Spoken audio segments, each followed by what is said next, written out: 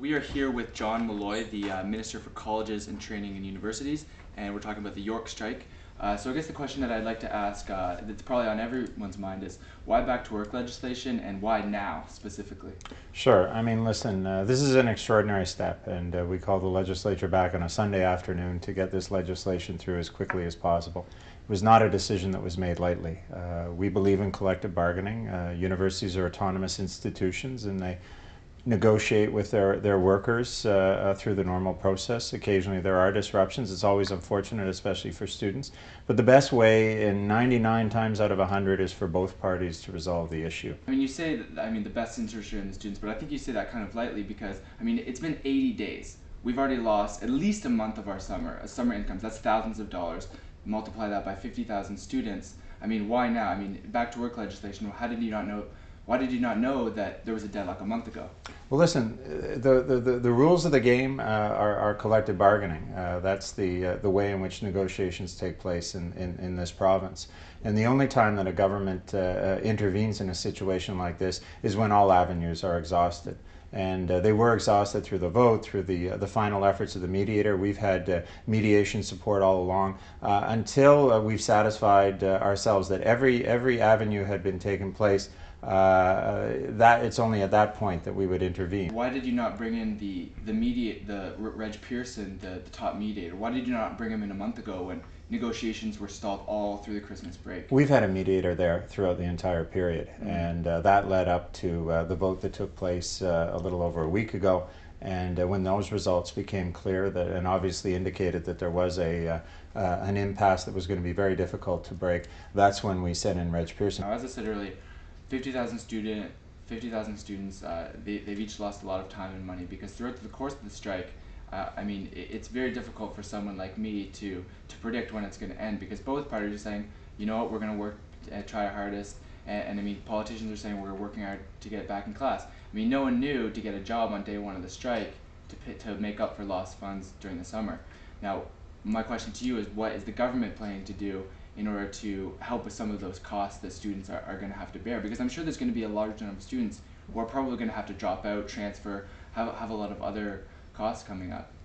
Well, sure. The first thing we have to do is get this bill passed in the legislature, and we're all hoping above hope that the NDP are going to come to their senses and allow us to get through.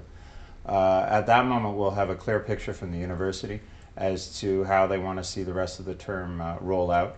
We've already begun to work with the university. I had officials in over the weekend on how we can extend OSAP assistance to those students who are having to spend extra time at the university. Now, does this back to work legislation, do you think, kind of set a precedent for other university strikes in the future and allowing university administrations to just say, you know what, we're going to wait it out, wait for the government to come and save us? Listen, I think the one signal that we've sent, and you began your interview with questions about the amount of time that it took. I think the one signal that we sent is that we believe in the collective bargaining process, and in this case in the university sector, and we will do everything we can to facilitate that collective bargaining process.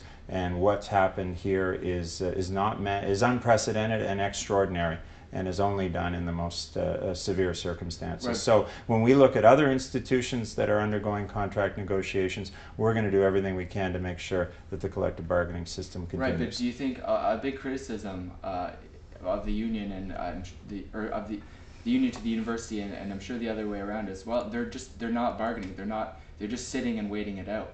But do you think that this is going to make it easier now that it has been done for the first time for a university, for the administration to just sit there and, yeah, they might be at the bargaining table, but they're not going to put anything on the table? Do you think it's easier for them now to wait it out because they know that help may be coming? I'm going to reject part of the premise of your question. I'm not going to sit here and pass judgment on the position that's put forward by the union or the position that's been put forward by the administration.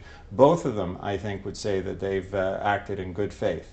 The simple fact of the matter is that we received the views of Reg Pearson on Saturday that there was a deadlock. We're not here to take sides. We're not here to point fingers at either side. The simple fact is there's a deadlock. And the simple fact is that we have 50,000 plus students.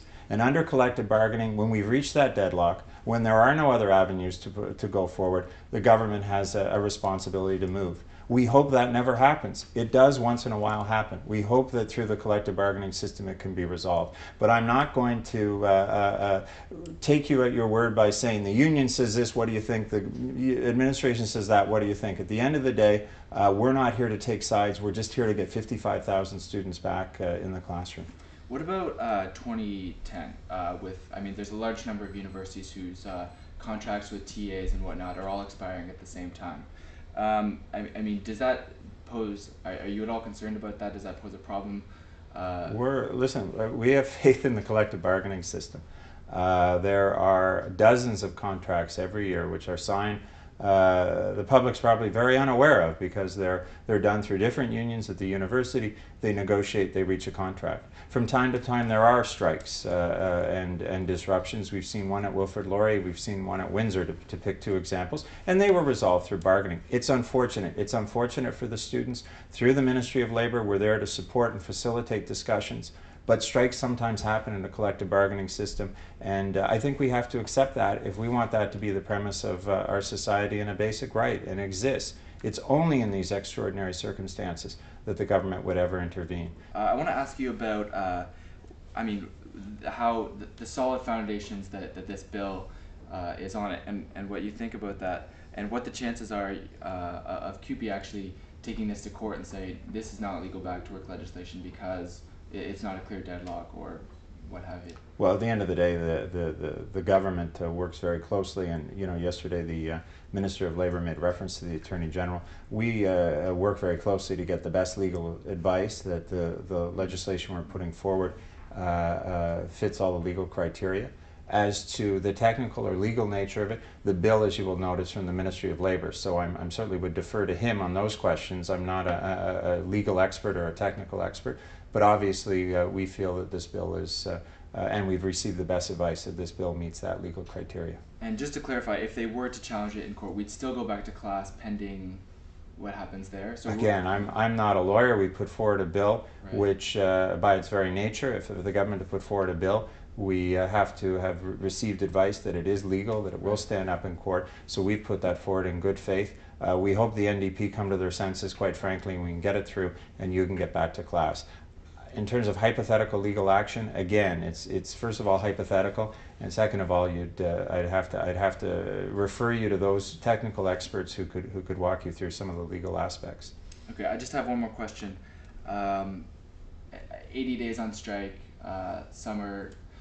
Part of a summer loss. Is York a second-rate university?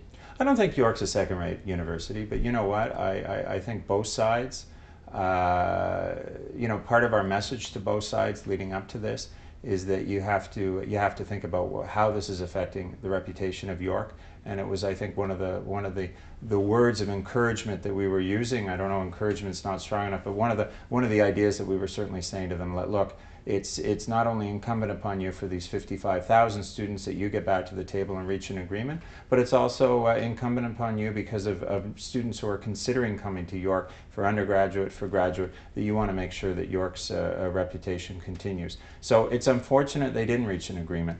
As I said, we're not going to take sides, but we're taking the action right now to get the students forward. I think what we have to do is we have to get students back in the classroom. We have, I shouldn't say we, the York administration and York Union have some work to do, I think, in smoothing out the playing field and moving forward. But York is an outstanding university here in the province. They have a lot to offer, and I remain very optimistic that we're going to see things get back to normal over the coming months and as we move into the next academic year. Okay, thanks for taking the time. Thank you.